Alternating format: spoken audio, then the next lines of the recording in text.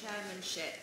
Imagine how anxious somebody must feel knowing that they are going to have to sit through an interrogation process to deem whether or not they are quite disabled enough to be eligible for a helping hand.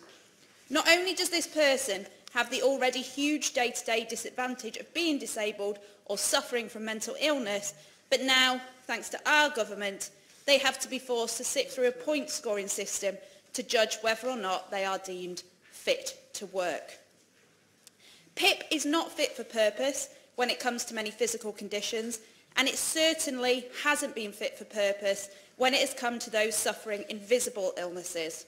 How disgraceful that in 21st century Britain we have a government implementing public policies that clearly disadvantage those with mental health problems. My constituent, George, suffers from a range of debilitating conditions. He is prescribed a huge amount of medication just to be able to get through the day. George is also almost completely reliant on the use of a wheelchair. After working his entire life, George, at 63, felt that when his health deteriorated, there would be support to help him to survive and pay his bills. At first, that support was there, and George received his higher rate mobility and the highest rate care components of disability living allowance. However, when called for his PIP assessment, this is when things took a dramatic turn for the worst.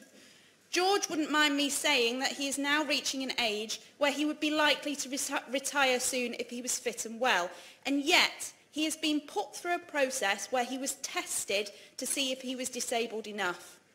One point that was observed during his assessment was that George could walk unaided for 20 metres, although not 50. This, therefore, is not considered a restriction to his ability to walk. The Charity for Disabled People, Leonard Cheshire, make the point that the change to this criteria obviously means far fewer individuals qualify for the enhanced mobility component of the benefit, penny pinching at the expense of someone's dignity.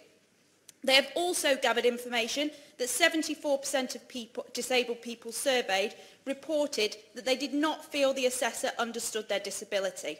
And this was and remains one of George's biggest frustrations. He did not feel that the assessor listened to him, understood his needs, or treated him with any compassion. How can someone hold so much weight in determining the future of someone's life without being held accountable? Also, why can assessors not consult with experts in any condition or disability to help fill their own knowledge gaps?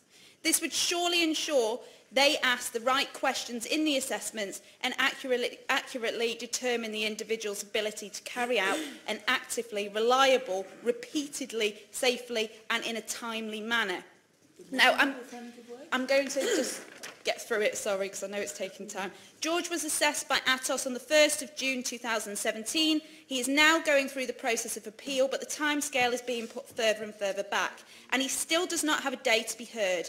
He is struggling to survive financially, and he has expressed how he is feeling more depressed every day and having sleepless nights. He has stated, and this is the important bit to me, that if it was not for his wife, he does not feel that he could go on anymore and has contemplated not taking his necessary medication. The way that he and many, many, many others in my constituency have been treated is absolutely diabolical, and I urge the government to seriously stop burying their heads in the sand and face up to the reality that has been created by their own policies. Yeah.